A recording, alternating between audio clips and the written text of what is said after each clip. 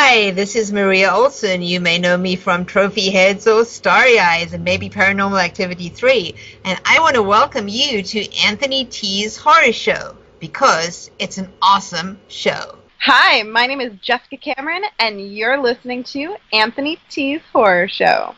Hey, fellow horror fans. This is Troy Escamilla, the director of Party Night and Mrs. Claus, and you are listening to Anthony T's Horror Show. Enjoy.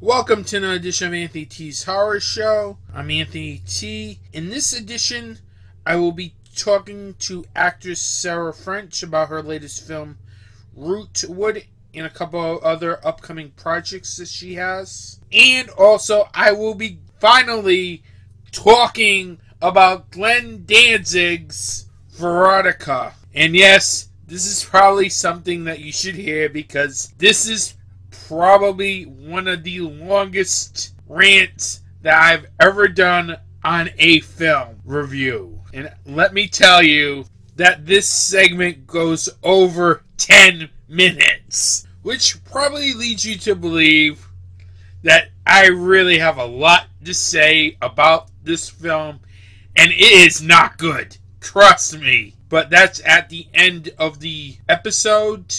But first, I want to talk a little convention news, as yet another convention that yours truly was looking forward to. And actually, I was looking forward to meeting some of these people, because Doc Discussions was originally going to have a booth at Scares That Care Weekend 7, but that convention has been postponed till next year, as they announced that Scares That Care Weekend 7 will be taking place July 30th through August 1st, 2021. So that means next year. So I was really looking forward to going to this convention this year. It had a really good lineup. It had a Rocky Horror Picture Show reunion, which I'm always down for. But it is really sad that this convention isn't going to happen this year. And quite frankly, I don't think any convention, in the New England area at least, will happen this year. It's just sad. But we're living under difficult circumstances at the moment. I'm hoping next year will be a better year for conventions, because I really miss the convention scene this year, as it's really usually one of my favorite times of the year from June to November. But I quite frankly don't see any conventions happening this year. Now, Scares That Care recently are looking to raise money for this year's recipient families. And they've come up with the idea of producing a shirt to raise money for those families. The shirts are $20, but $10 from each shirt will go to the recipient families. I definitely recommend you purchase one. I know times are tough. I purchased one because I'm a supporter of the charity, but it's going to a good cause. If you can spare $20, please do, as it would help some recipients' family out with medical bills. But if you have spare money, I really suggest you help Scares That Care, because usually they make the bulk of the money for the recipients at the convention. But since there's no convention this year, it's going to be difficult. If you don't want to even buy the shirt and still want to donate to Scares That Care, you can go to scaresthatcare.org and help this year's family recipients out. And with that, that's the news. Besides Anthony T's Horror Show, you can also listen to these other fine podcasts on the Doc Discussions Network. Doc Discussions, hosted by Philip Perrone and Michael Darwin. You Know Nothing, Jon Snow, a Game of Thrones podcast. Bullets, Brothels, and Bots, a Westworld podcast. Halloween Boutique, Psychotronic Reviews. And Searching for American Gods. You can find Doc Discussions on the web at www.docdiscussions.com. And Doc Discussions is also available on iTunes, Stitcher, Google Play, and Spotify.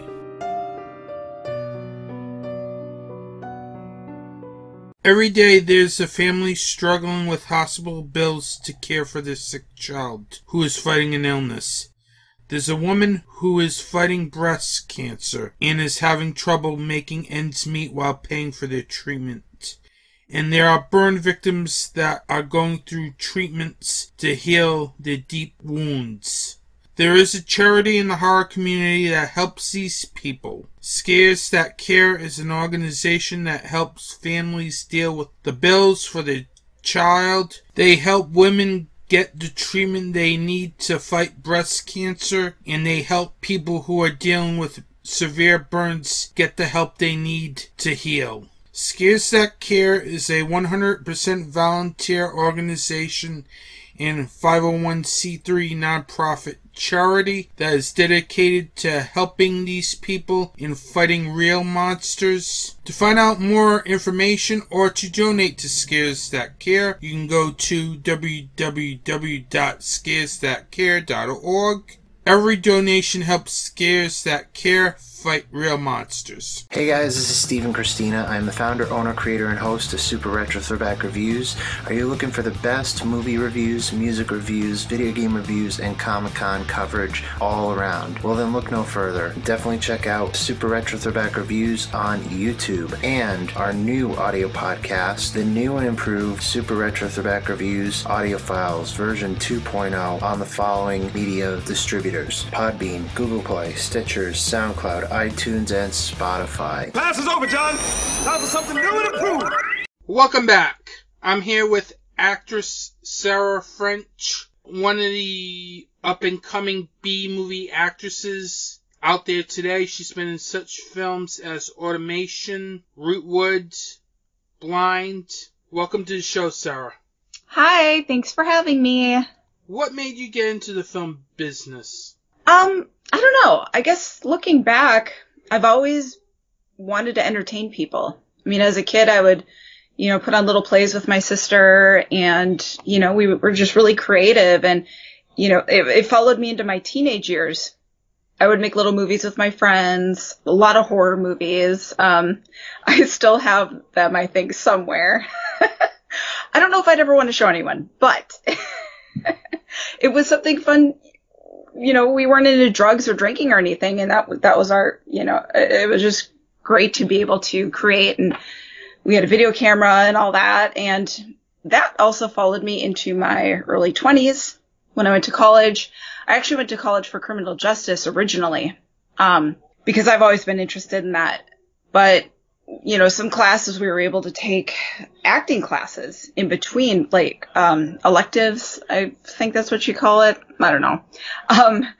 But I would take some acting classes while I was studying for criminal justice. And I kind of found my love for that even more doing that, just being able to perform in front of an audience. It was theater mostly. But that's kind of where it all started. And then I was at a concert with a friend, and I'm a metal girl. I'm into metal music, and it was a metal show. And back then I dressed gothic, alternative. This photographer came up to me, and he's like, "Hey, I really like your look." Excuse me. I think we should shoot sometime. And I looked at him like he was crazy. I was like, wait, who is this dude? I was like, okay, I'll take your card, whatever, buddy, and it took about 6 months, and I found the card, and I was like, oh, maybe I'll give this a try. I contacted him, set up a shoot, and I loved performing in front of the camera as a model. 6 months after that, I gained a lot of confidence because I didn't have a whole lot of self-confidence. And that actually really opened everything up for me. And it was really weird, but I searched online and there was I guess it was like MySpace or something. And they were casting for a short horror film in Minnesota where I'm from. It was called Pajama Party Massacre. And, they were looking for some cast, and I checked it out. I was like, okay, this sounds fun. I met the filmmakers at a coffee shop. They liked my attitude. They're like, you are the Jennifer character. And they basically hired me right on the spot. And that was in 2006, and I've been acting in films since then. So I've been doing this a long time now. Now, you used to go under the name Scarlett Salem. How did you come up with that name? That's a really good question. Not a lot of people, a lot of my, old school fans know that name. A lot of, newer fans don't know that name. But when I first got into modeling, my photographer, he told me that every model and actress had a stage name. And, I didn't know anything about the industry. I didn't have friends. I didn't have anybody that was in the industry, so I didn't know any better. I was like, oh, really? I was like, oh, okay. Yeah, maybe I'll come up with a stage name. So he kind of helped me craft the stage name. Again, I'm a metal girl. I'm a horror girl. Always have been. So he's like, why don't you, pick a name that you can pick that's more horror related, because that's what I love.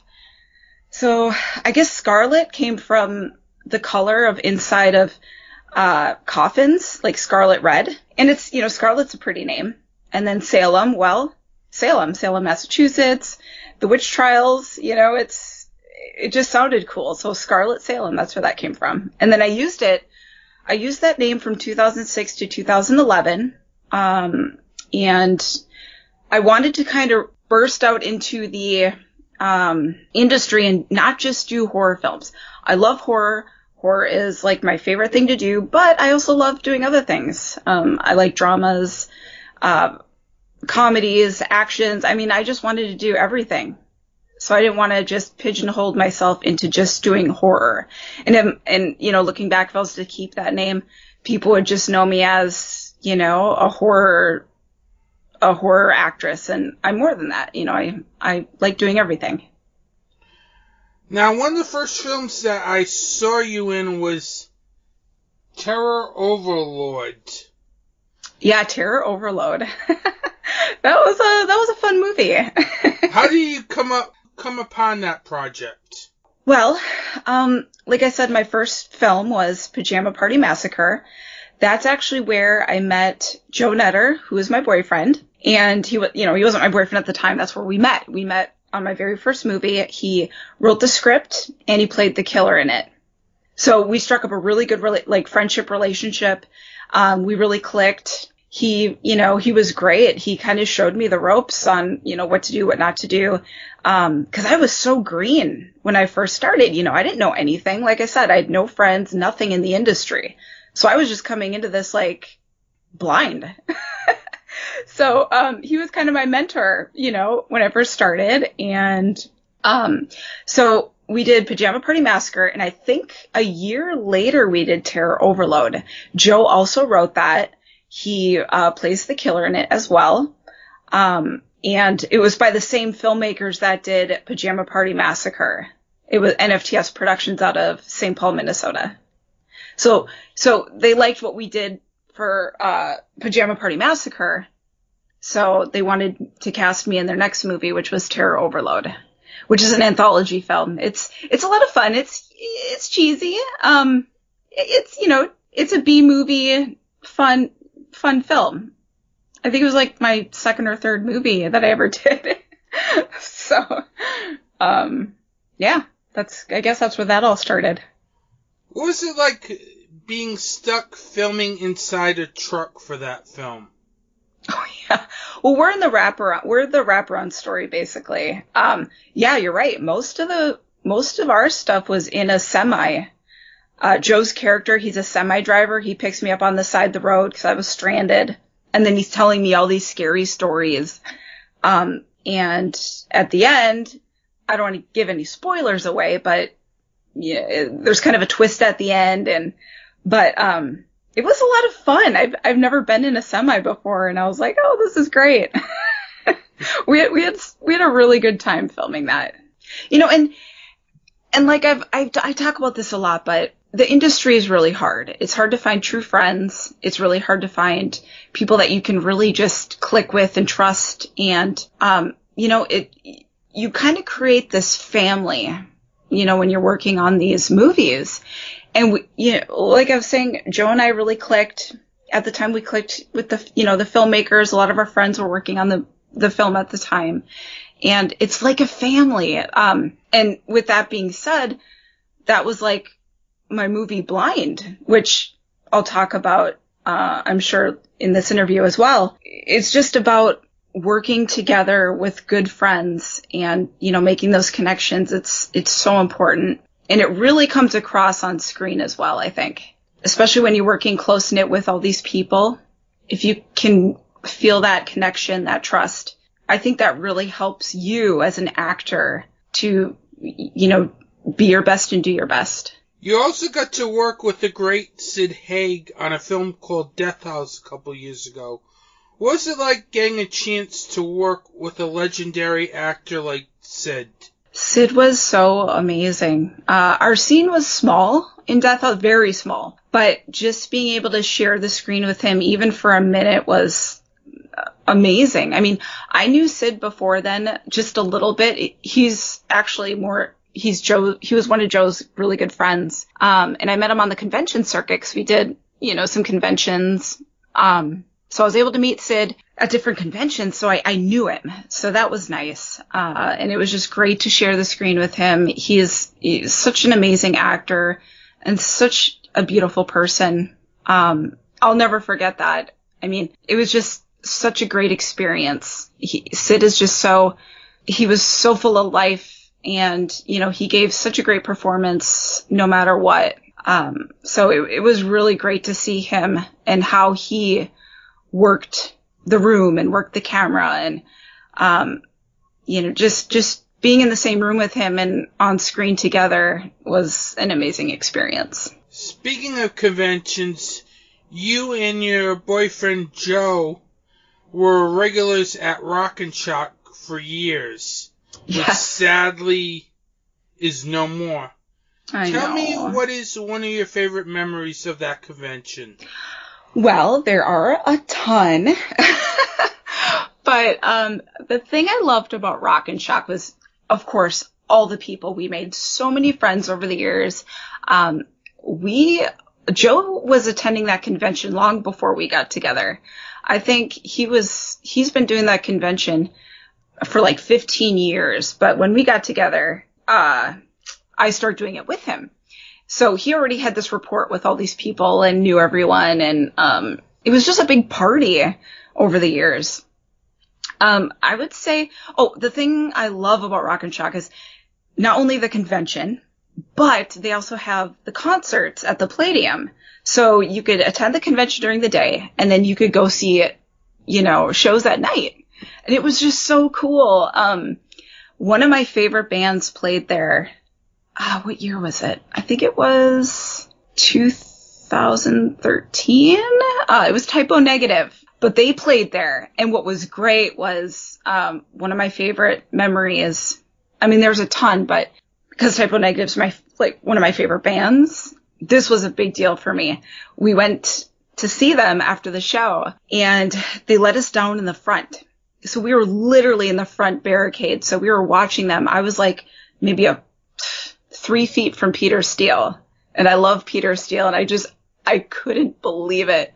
And then we were able to go behind and on the stage. So I was able to watch one of my favorite bands on the side stage. And that was one of the most amazing experiences of my life to this day. And I thank Rock and Shock for that, especially Gina, because Gina hooked us up to the max.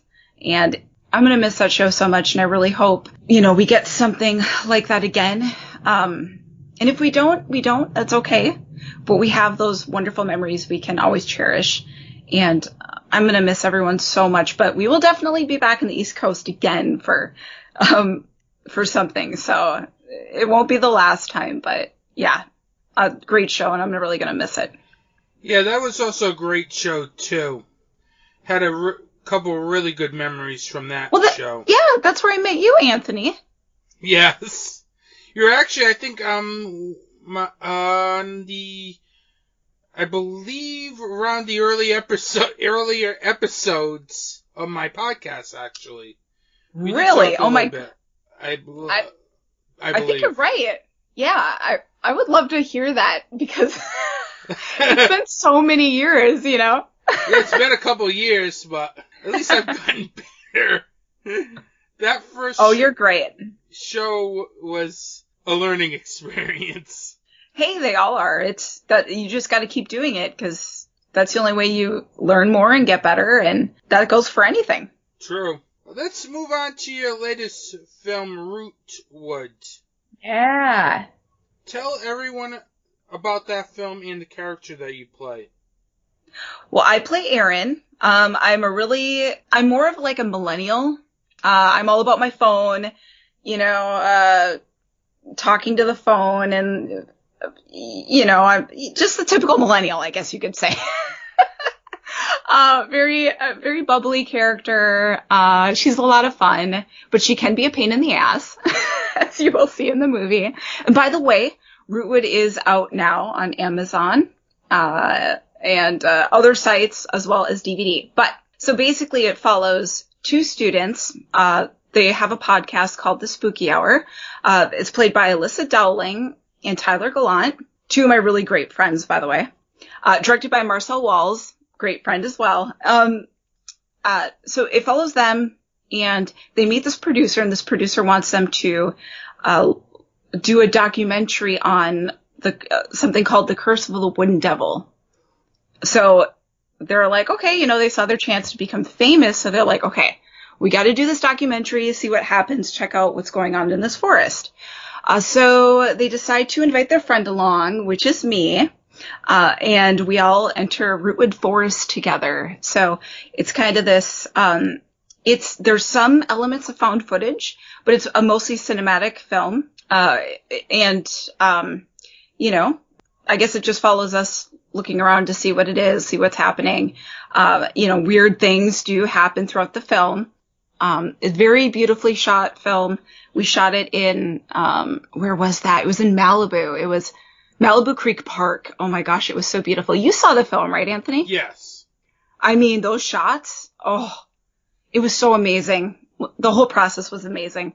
But, so yeah, it's something you have to see. Do we find out that there's something? Is there something? Is there something else? So it's a fun film. Speaking of filming the film, one of the things that I noticed you, Tyler, and Elisa was the fact that you had this ear device piece on you. Yes. While you were acting. What was the device, and who came up with the idea for you to wear it?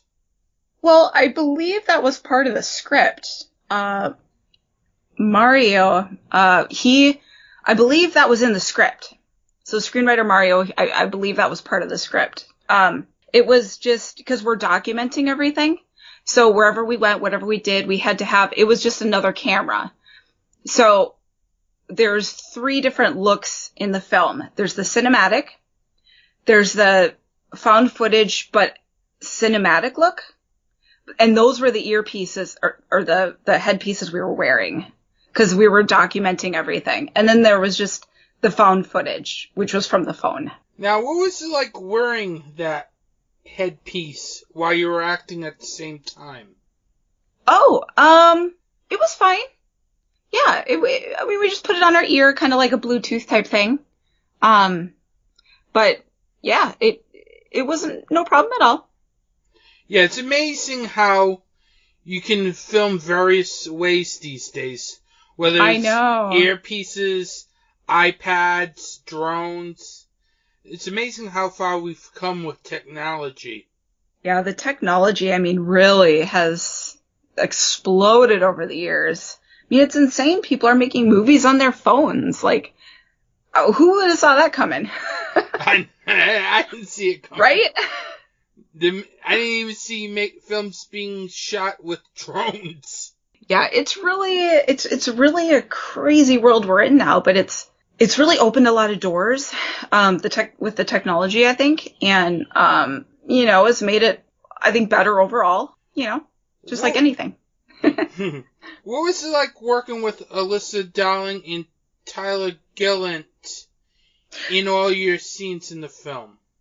Well, we had a really great time. Alyssa's been my friend, 4 or 5 years now. So we've worked on numerous projects together. So we were very close. And so this was just another walk in the park for us. I didn't really know Tyler at the time. This was our first movie that we worked together on. I met him a few other times at some small parties. We talked a couple times, but I didn't really know him. So before we started shooting this film, because we're basically the 3 main people in the movie, so we really had to get along together like we were really good friends because we are in the film. So we didn't really have much time for rehearsals, but we did get a day in for rehearsals, and we all met together to kind of get a feel for each other, read the script and all that. And we all just really clicked well. And that's one thing in a lot of reviews that you see of Rootwood coming out is that the cast all really meshed well together and they all felt like really good friends because, well, we are. And we became even better friends working on this film together. And like I said, when you're working in movies, you create this family setting. I mean, you all just, because you're always, especially in the independent world, we always have to, work together. Because if you don't work together, it just creates such a problem. There were no egos on set. There was no fighting. I mean, we all just worked really well together, and I'm so thankful and grateful. And that's what I love about our director, Marcel Walls. I didn't really know him much before Rootwood, and I met him the year prior, and we met and hung out a few times, and he asked if I wanted to be a part of Rootwood and check out the script and if I liked the character. And, I said yes because I really enjoyed the script and I liked everything about it. So yeah, I mean, it's like one big family. And like I said, when you're working in the independent world, you have to almost become that because we don't have all the resources that everybody else does. There's usually only 10 people tops, a minimal cast, minimal crew. So we all have to really be on our A game and really work together. And since then, I've worked with Alyssa on multiple other projects. I've worked with Tyler on multiple projects. I'm great friends with them. Now I train at the gym with Tyler. Like, we're really good friends. So yeah, I mean, I love it. We just had such a blast. The majority of the film takes place in the woods. What is it like filming day and night at that location? Insane. When you're out in the elements, it can be crazy. Sometimes you don't have internet because you're in the middle of nowhere. Which is good because then you can just focus on what you're there to focus on and don't get distracted. What's great for me is I'm a huge outdoorsy person. I love hiking. I love running. I love walking. If I can't be outdoors, I'm like depressed. So being able to work in the forest was amazing. So in between, if I didn't have another scene for like hours later, I'd be like, all right, guys, I'm going to go for a jog. I'm going to go hiking. I'll be back in like an hour, which probably wasn't the best idea because where we were, Malibu Creek Park, I mean, there's bears, there's coyotes, there's mountain lions. I'm pretty ballsy when it comes to that kind of stuff, but looking back, I probably should have been a little more careful because I was all by myself doing that. But yeah, getting back to that, the elements are tough to work in because you can't control when it rains, when it's windy, it's very difficult, but we got really lucky. At night, it got super cold. I think it got down to like 30s. And I know being from the East Coast and the Midwest, 30s is warm, right? But when you're in California, 30s is like freezing, especially at night. So, you know, and we're wearing, you know, shorts, tank tops, stuff like that to make it look like it's, you know, to make it look like it's warm out when it's actually freezing. I got to give props to Alyssa for this because I didn't have a lot of night scenes, but she did. Like, there's scenes where her and Tyler are running all over the forest and stuff like that. It was freaking freezing. Some nights were raining. I mean, let me tell you, this industry is not for everyone. It is not, you get your own trailer, you get your own, you know, this and that. Like, we're balls deep in this shit. And you have to have tough skin to do this. I'm telling you, you have to have tough skin to work in this industry because, you know, not only that, we're working sometimes 10, 18-hour days. I mean, it can be intense, and working outdoors is tough, but there's also a lot of reward to it. It's beautiful. It's relaxing. It's just, God, it was just great. I love it. I love it. With that being said, I also did this other movie called Desert Moon. It's a werewolf film. I don't know if you saw that. It's on my IMDb. You can look it up, but we don't have a trailer for that yet. Hopefully soon we'll hear some news on that one as well, but it's freaking awesome. But real quick, we shot in the desert for that.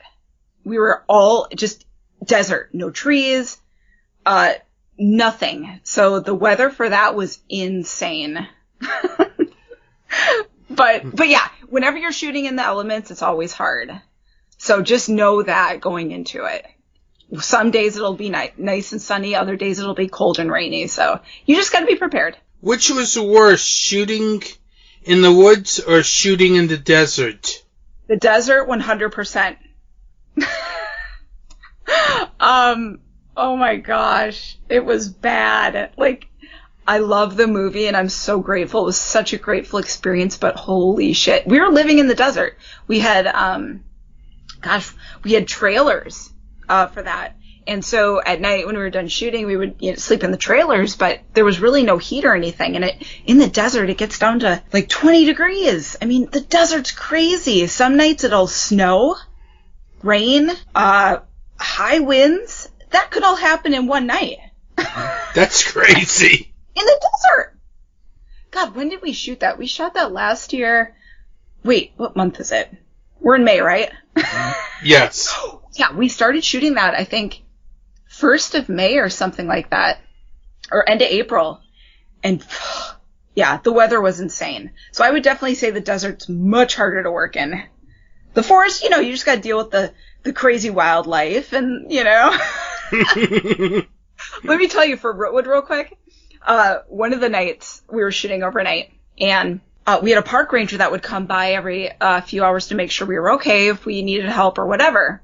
And one of the nights he came by and he said, just so you guys know, there was a black bear spotted about a mile or two away. And my director Marcel's like, oh, so can you come with us to where we're shooting? And he goes, nope, you're on your own. So yeah, I didn't have to shoot that night, but poor Alyssa and our DP, Thomas Rist and Marcel, they all went up to this place where we had to shoot like a pivotal scene. And yeah, there was a wild bear running around. And even the park ranger was like, fuck that. It's like, I ain't messing with that. I'm like, dude, we're paying you. Assist us. We've got to get back on track. Oh my gosh, it was crazy. But I love it because, you know, we get stories like this. You know, true stories. Now back to Rootwood. What was your favorite moment on set of that film? Oh my God. These questions are always tough for me because it's like I've said this in a lot of interviews, but it's like having kids. What's your favorite kid? You usually, I don't know if parents can usually choose a favorite kid, but it's always hard to choose your favorite because there's so many great memories. I guess just not to pick a specific memory, but just the overall experience was memorable. It was just, I had so much fun, and that's where I really clicked with Marcel. Marcel and I are best friends now. And we can actually transition this into Blind because 2 years later we shot Blind. And we just really clicked. Marcel's such a great director.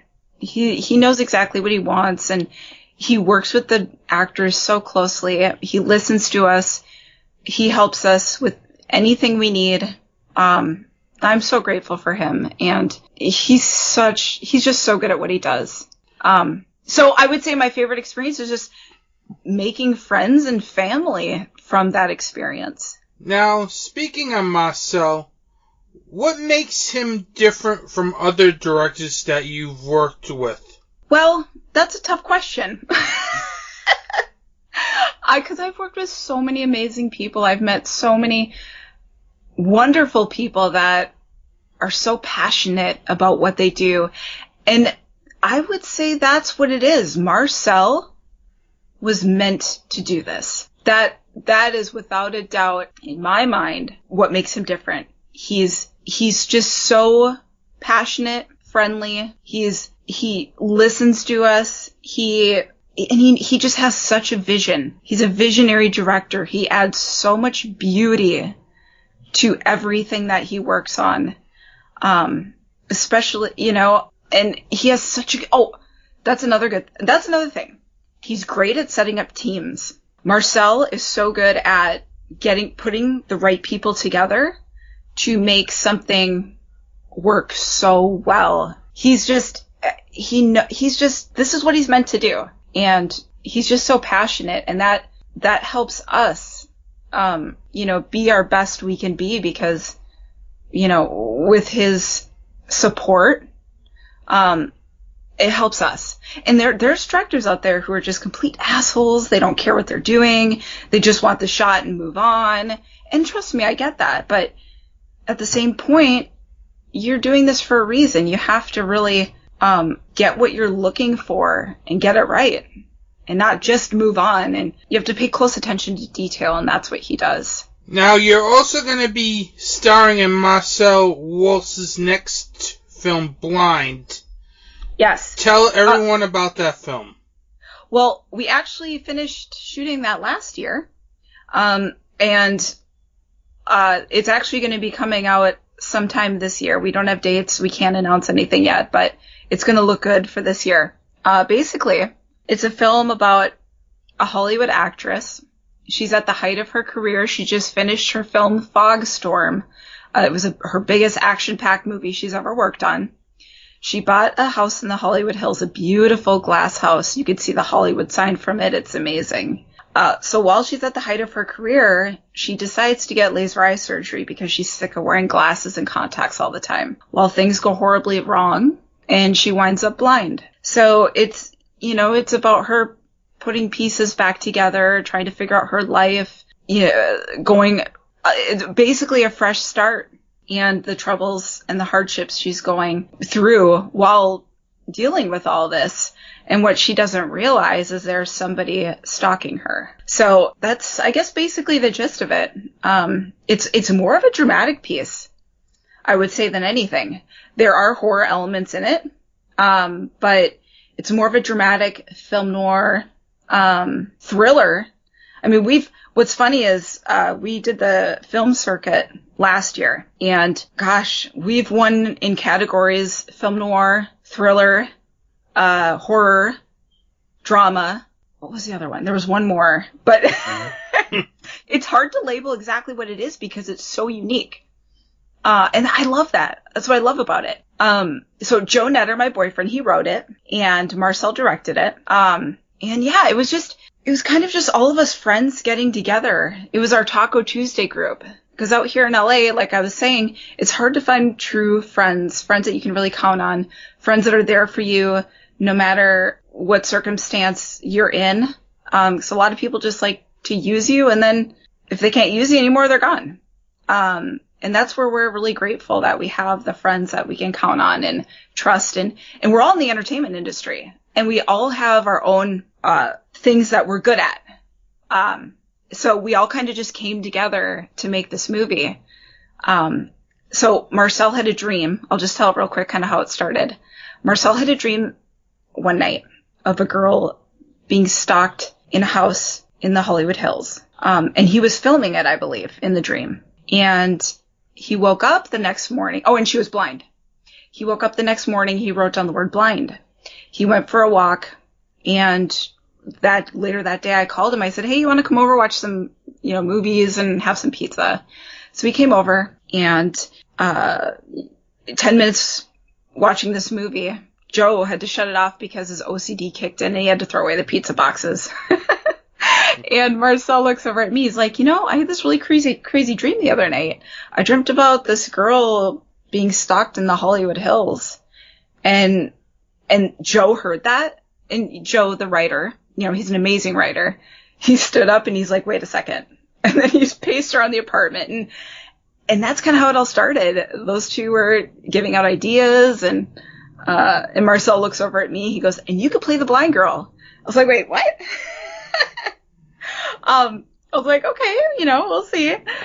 So that's kind of how it all started, and we decided to have all of our friends work on this wonderful, beautiful project together, and I'm so grateful for it. And let me mention, so the night they came up with the idea, 5 weeks to that day, we finished principal photography. So it was 5 weeks from writing the script, or idea, script, filming, end of production. 5 weeks. Wow.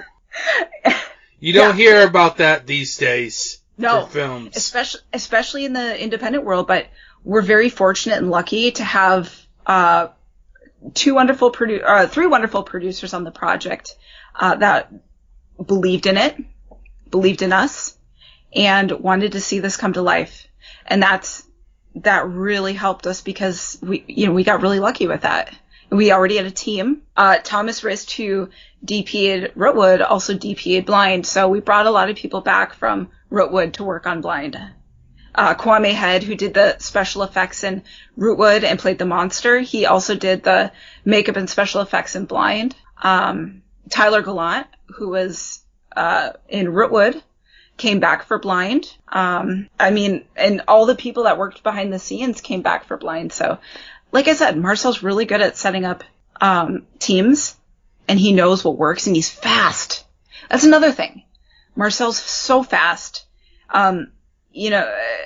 Even though it is a small production, minimal cast and crew and budget, he's able to create something so beautiful, a beautiful end product that we all can enjoy and love. And it's coming out quick. Like I said, we finished it last year. It hit the Film Fest circuit, which did really well. We won 21 awards, which was amazing, and I'm so grateful for it. And it's going to be coming out sometime this year. So I'm very thankful. I'm thankful for all of them. I'm thankful for my boyfriend Joe. He wrote a beautiful script, one that challenged me and one that really spoke to me. It really, that character that I play, Faye, in Blind, really was a challenge, but it really kind of broke me out of my comfort zone.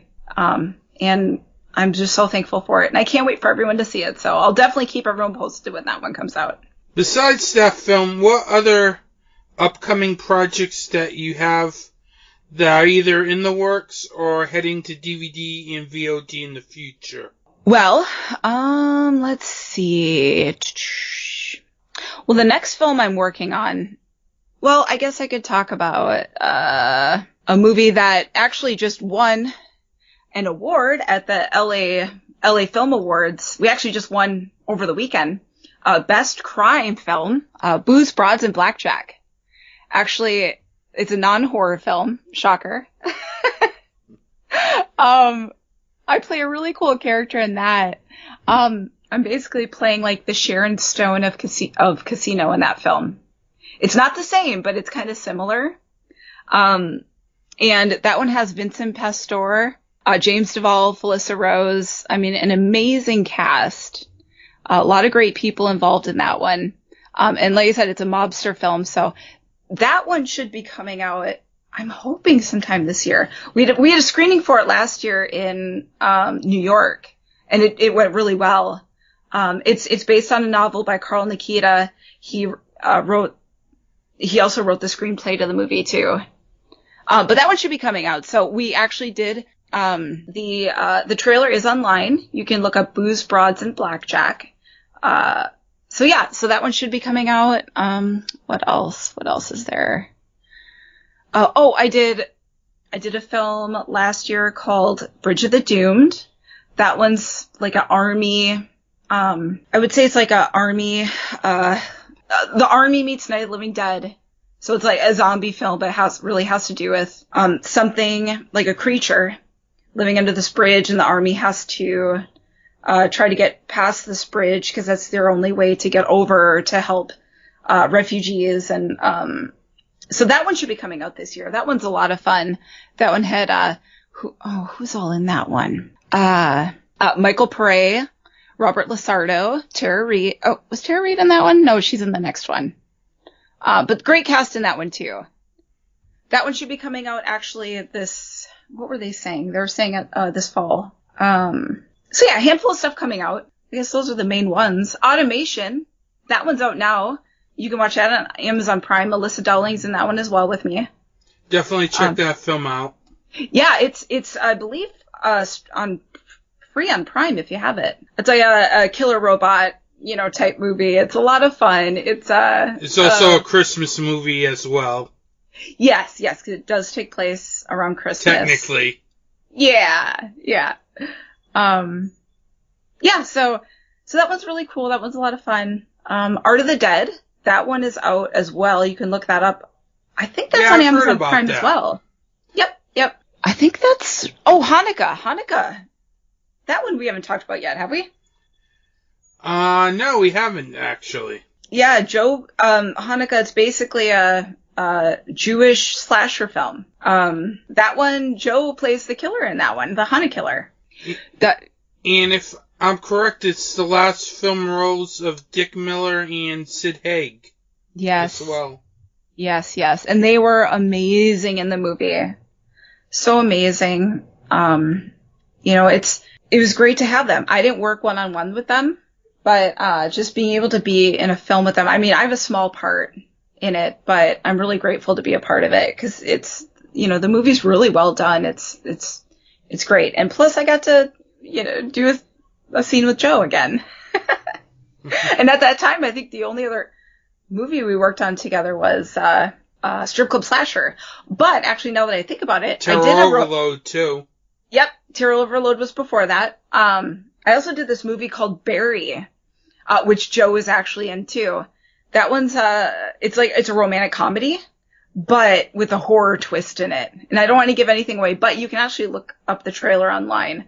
It's basically, has something to do with a big teddy bear. That one actually might be coming out this year. Oh, and of course, Desert Moon, which I mentioned earlier.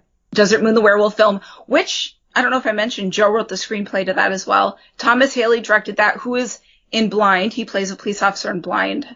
So, as you can see, like, all of the things that we work on are very interconnected with working with different people. Thomas Haley, he played the police officer in Blind, but he's also a director as well. So he works on just about, he does just about everything, as we all do, when it comes to working in the independent industry. You kind of have to wear many hats. So yeah, there's a lot coming out. I mean, if you follow me online, Instagram, Facebook, I post all the time about upcoming projects. I post all the time about, trailers, all that stuff. So you can keep up with me online. Sarah French online is my Instagram, and just Sarah French on Facebook. You can find me, and I'm always talking about things. Well, Sarah, thank you for coming on to the podcast. Good luck on the success of those films, and have a good day. Thank you, you too. Thanks for listening. They're coming to get you, Barbara. This is Carrie. This is Billy. This is Mr. Poe. And we are from A Podcast from an 8. You can catch us every Wednesday wherever you find your favorite podcasts. For the latest news and information on Anthony T's Horror Show, you can check out Anthony T's Horror Show on these social media platforms at Anthony T's Horror Show on Facebook, Instagram, and the Slasher app, at Anthony T's Horror on Twitter.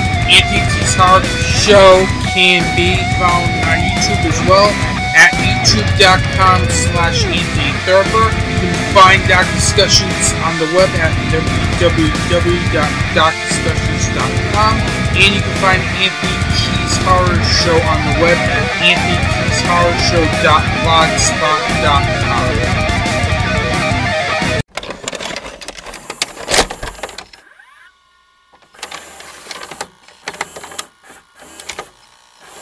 Now, in this edition of What Anthony T is Watching, it is a film that I've been wanting to watch for a long time.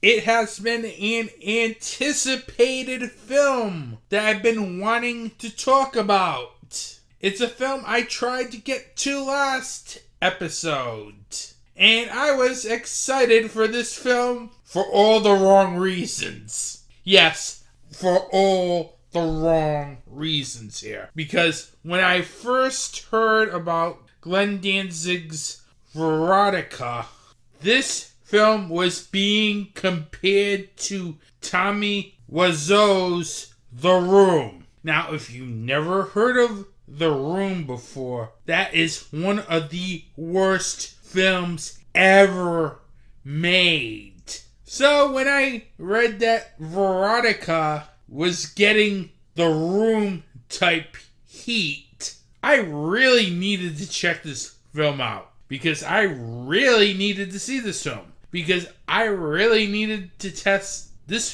film compared to the greatest guilty pleasure film of all time, Jason X. So that was pretty much the only real reason why I had any interest in this film. Because under no circumstances would I ever watch a film that is compared to Tommy Wiseau's The Room. Now, I did go into this film with an open mind, as like I do with every film I watch, hoping that this would be a very good film, hoping that everybody was just not seeing the film for what it is. Unfortunately, I can say this with such clarity. Glenn Danzig's Verotika is the worst horror anthology film of all time. And this was a film that I was hoping to like, because I have to admit, this film had some very good gothic imagery, but that's all this film has. Gothic imagery. Because this did not look like it resembled a film. I'll even go far to say this. This looked like a film that is unreleasable. Meaning, it's a film that distributors would never touch. And the only reason Verotika is being released, it's being released by a record company, Cleopatra Records, who've also dipped into the horror genre by releasing various other horror movies too. But also, Glenn Danzig is one of the artists on the Cleopatra Records music label.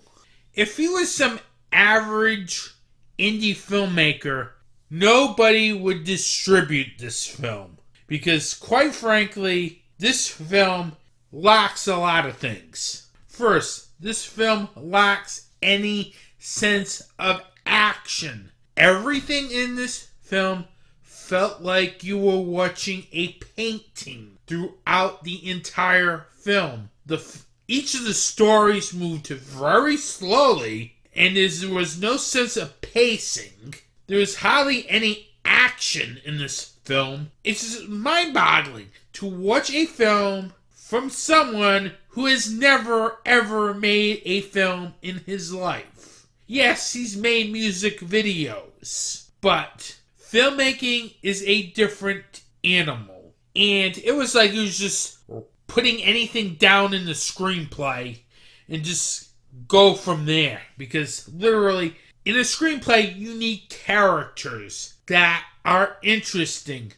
In this film, there is no characters that caught my attention. No characters that grabbed my interest. I don't know what Glenn Danzig was doing when he was writing the screenplay.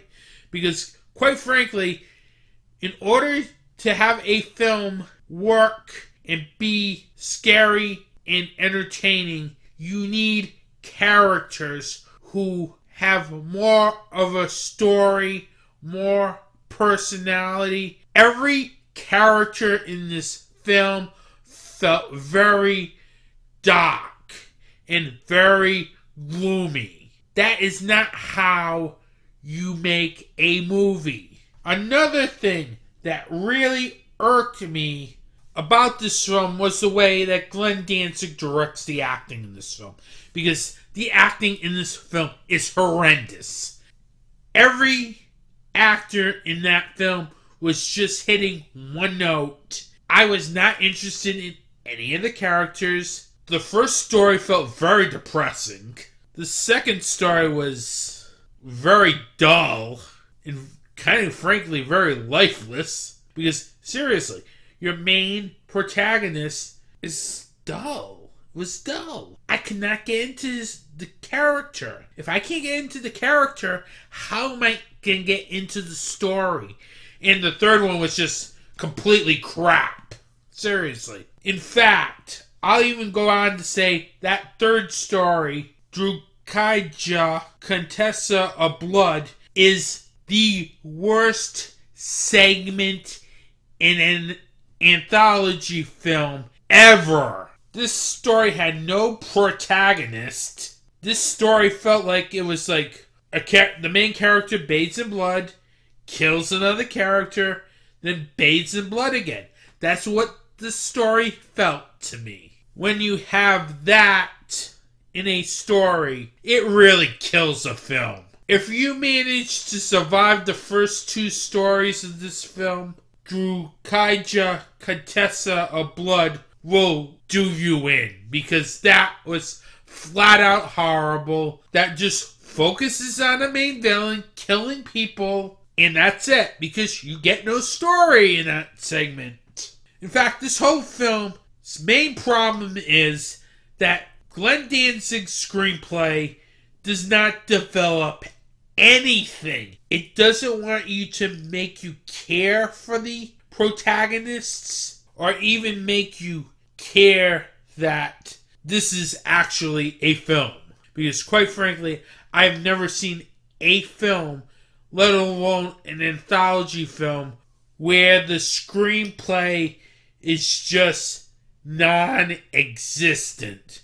Because that's what it felt here. Because I really think Glenn Danzig did not even care about making his characters interesting. Instead, he's just going to throw everything on the screen and see what works. And you cannot do that with a film. Just throw out your ideas, throw out your vague stories, and see if it'll work. Don't get me wrong. I like Gene Roland. I like Jess Franco. But Glenn Danzig is neither Gene Roland or Jess Franco. Those guys, at least, through their bizarreness, told a story. Glenn Danzig here just didn't even try to tell a story, as this film feels like It's just there for the brutal blood and gore, and that's it. Because there is no attempt to really make this any good.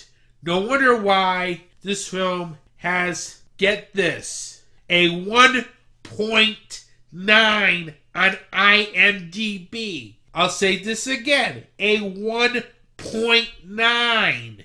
Verotika is easily the worst film of the year. I don't think there's going to be any other film to top this film, because this is quite frankly awful. Now, is this the greatest guilty pleasure film of all time? I don't think so. It will not be the greatest guilty pleasure film of all time. I'm sorry. You need to have action that's moving over the top. This film has little to no action. It felt like I was watching paint dry, and that's why it gets sort of a guilty pleasure title on this film, because this is how you do not make a film.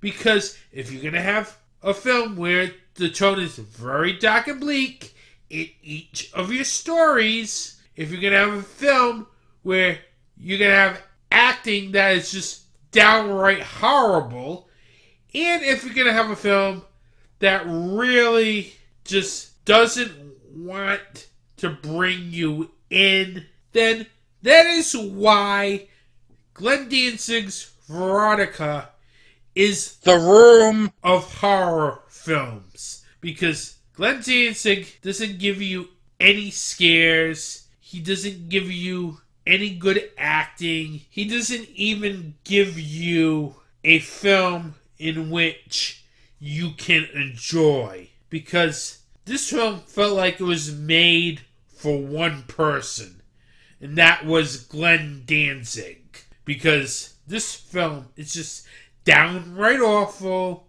amateurish at times, and it's really one of the worst films, quite frankly, that I've seen in quite a while. This is like Battlefield Earth bad. This is like Dead Silence bad.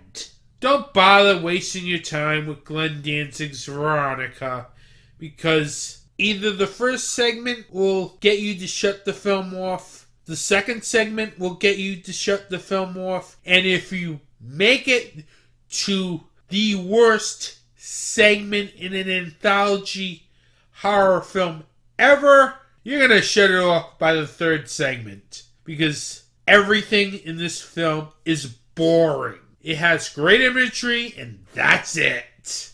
It is one of those films where we really need the bad movie police. Because, quite frankly, this film should have never been released at all. It is just a complete and utter mess. See you in January, Glenn Danzig. Couple of other things before I end this podcast. First, on the official website, Anthony T's Horror Show, over at anthonytshorrorshow.blogspot.com, I released my latest rankings for the best films of 2020. And this is shake up in my top 5 films of 2020. As this is say a couple new films enter the top 5. So this is like a major shake up on the whole top 5 of 2020. And also, I will be a guest on Patsy the Angry Nerds Shock Bites podcast, as I was a guest along with Steve Van Samson from Retro Ride Octopus and Rice, as we all talk about Mel Brooks's Blazing Saddles. Sorry, it's not a horror film, but it's one of my favorite comedies of all time. Definitely check out that podcast over on various podcast formats. Also, I can give you a preview of upcoming episodes that you can expect in the month of June. Episode 45, I will be joined with director Paul Ragsdale and producer Angelica D'Alba, as we're going to talk about their upcoming film, Slasherette Potty, which is currently in post-production. Then in episode 46, I will be bringing back Philip Perrone onto my podcast, as we're going to talk about our favorite Vinegar Syndrome films, as both me and Philip really love Vinegar Syndrome. So I've always wanted to do this episode for like a year, and I finally got to doing this episode. So that will be episode 46. With that, I want to thank you for listening to this podcast. Have a good day, stay safe, and support indie horror.